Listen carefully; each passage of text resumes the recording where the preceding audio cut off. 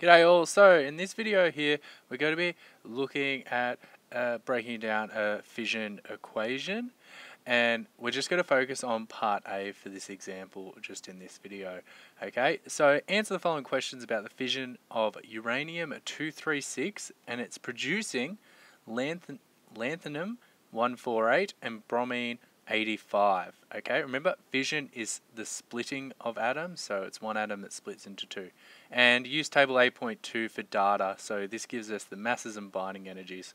So, A. What's the difference between the binding energy of the uranium-236 nucleus and the sum of the binding energies of the two fission fragments? Okay, these two fission fragments are the lanthanum-148 and bromine-85. So what we first need to do here is we just need to write out our fission equation. So we have our uranium. So this is 23692U. That's our uranium.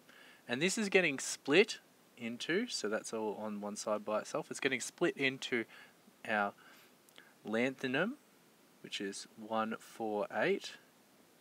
It's the mass number. And then 57. La. And it's also getting put into bromine, which was the 85, and just use your table of values here. Bromine 85, this has, so 35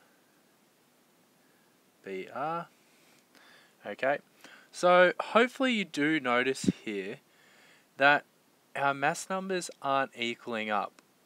148 plus 85 doesn't equal 236. So we need to think about how many more neutrons we need to make this equal our 236.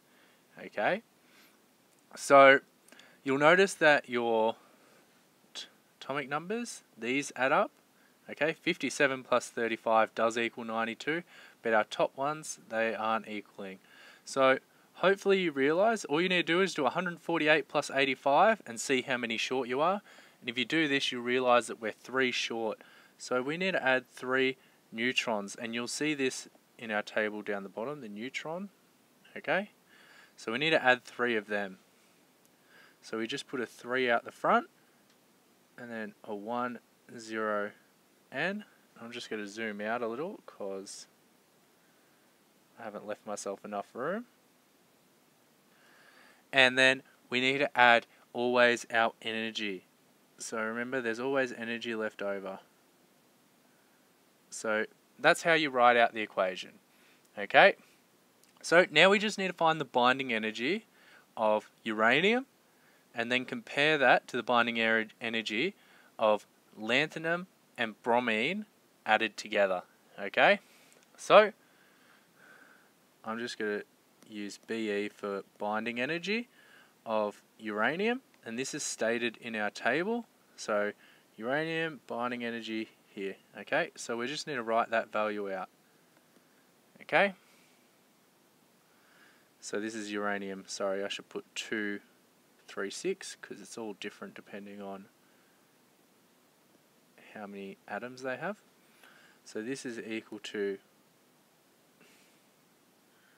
1790.415039.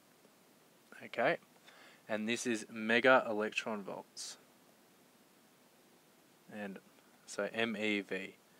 Okay, so then we just need to add up our binding energy of lanthanum and bromine 80. So binding energy of lanthanum, this, and I should write the symbol after it, I keep forgetting that. So it's lanthanum 148. So this here is 1213.125122. Okay, and we'll need to add this to our binding energy of our bromine 85.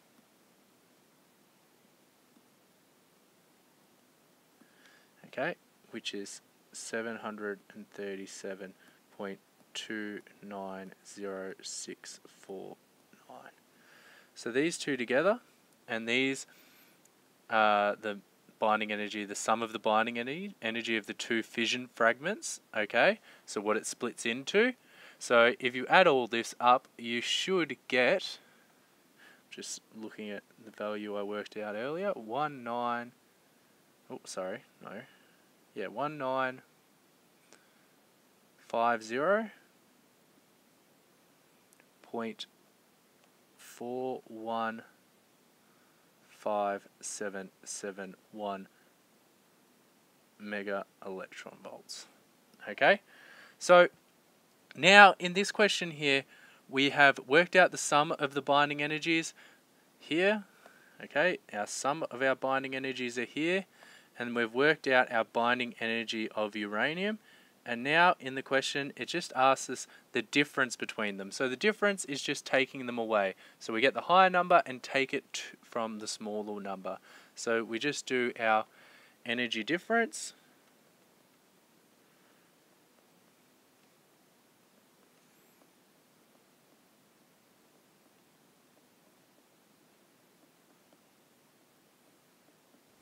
Okay. So our energy difference, this is just 1950.415771, and this is taking away from our binding energy of our uranium, which is 1790.41503. And this is all in, just remember, mega electron volts. So here, sorry, it's not my neatest writing there. So this will give you a value of 160.000732. Just make sure in this question it says use the table and it has no other significant figures, so you need to use however many figures are there listed in your table. So make sure that you are doing that for this question. So you can write, and normally, and I just won't do it just to shorten the video, but just write a short statement as your answer. Okay, so just make sure you are doing that. Okay, so that's how you answer question A of this one. I'm going to be doing each different part in a different video. So hopefully that helped with answering part A, and tune in for the next one for part B.